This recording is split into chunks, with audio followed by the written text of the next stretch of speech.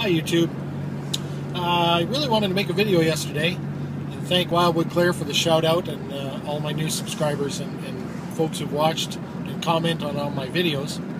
Unfortunately, I wasn't able to do that yesterday as much as I wanted to. I ended up getting saddled with a pretty nasty migraine. And I'm not sure how many of you have ever had these ocular type migraines, but they're really, really debilitating for me. It usually starts out for me as visual artifacting. So it's almost as if you took a truck rearview mirror and cracked it and then took each piece and sort of bent it just a little bit different. So what it creates is this blind spot, and it's not a blind spot that's like a hole in your vision, like a dark spot. It's actually just a spot that you can't see. And so I was using a weed trimmer, doing some weed eating yesterday. I realized I couldn't see my one hand, and that's the first signal of it. I'm like, oh crap, here we go. And, you know, I've been getting them for years, so I know what's coming. And so I've got to basically lay down. And then after the lost vision, I start to get these shimmering artifacts, or almost like little lightning bolts or little crescent moons or different shapes of this shimmering kaleidoscopic pattern. And that'll last for a while, and then when that all subsides, I'll get some numbness and tingling, usually a leg or an arm or my face, lips. Yesterday, my whole leg and my whole arm and my throat went numb.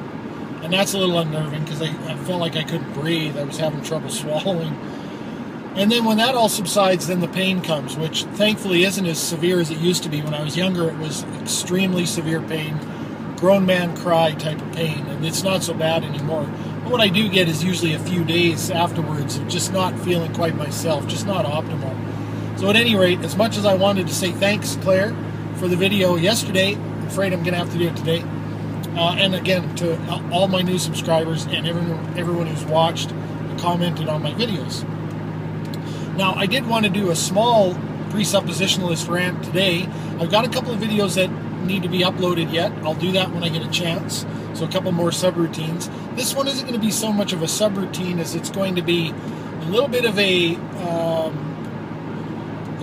venture into the basis behind his argument for him, why he says he does it, and also a little bit of what he promotes for his followers or other people who'd like to use this street apologetic to their advantage.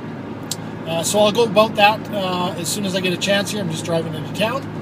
I wanted to go for a walk in the woods today up in the mountains and just clear my head a little bit, but it's raining here again today, so I don't really feel like fighting that.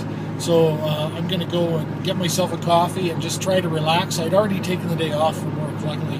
So I'm just going to try and relax today so that I can be ready to go at it at work tomorrow.